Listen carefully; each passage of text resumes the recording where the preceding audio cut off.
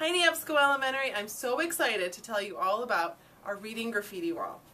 So the way this is going to work is if you want to write on the walls at Neabsco Elementary, you need to read a really good book and find a line that means a lot to you, something that stood out that was important. Once you have your line that stood out to you, you're going to get a reading graffiti paper from a basket in the library. On your paper, it will have a place for you to put your name, the book title, your classroom teacher, and of course the line that was important to you. So Karen's going to demonstrate to us a line that's so important to her she found in Divergent.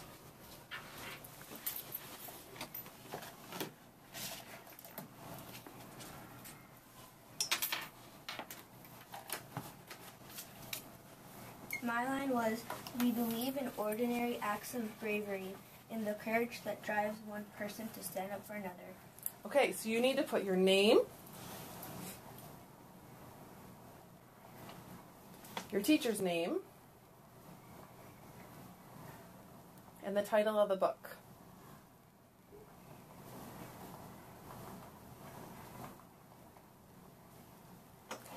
Once you've written those three things, you can write down the line from the book that was really important to you. Okay, once she's done, she wrote her name, her classroom teacher, and the book. And that line that was really important to her. She's going to give this to her classroom teacher or Miss Childress, and they're going to put it in my mailbox. Once I get them, when I have a few minutes, I will come and pick you up from your classroom with some Sharpies for you to pick from, and you can then put it onto a brick out in the hallway, just like Karen's going to do right now. Are you ready? Okay. Here, I'll give you this. You don't need your book because I already have it written down here.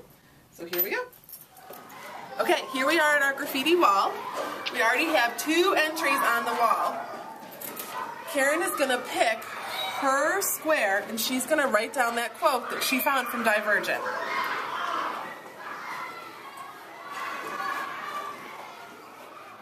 Okay, she added her quote to the wall, but there's still a couple things we need to make sure we put on here. She remembered we have to have quotations because it's right from the book. But she also needs to add the title of her book and make sure it's underlined.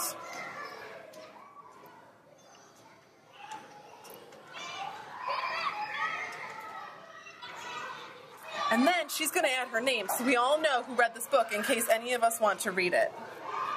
A few things to remember, Neabsco Stars. Number 1, you cannot do this without me. No one should be taking a Sharpie and writing on our wall unless they have permission. Number 2, you can give your paper to any adult in the building and they will put it in my mailbox so that I can come and get you. Don't forget your teacher's name. Bye.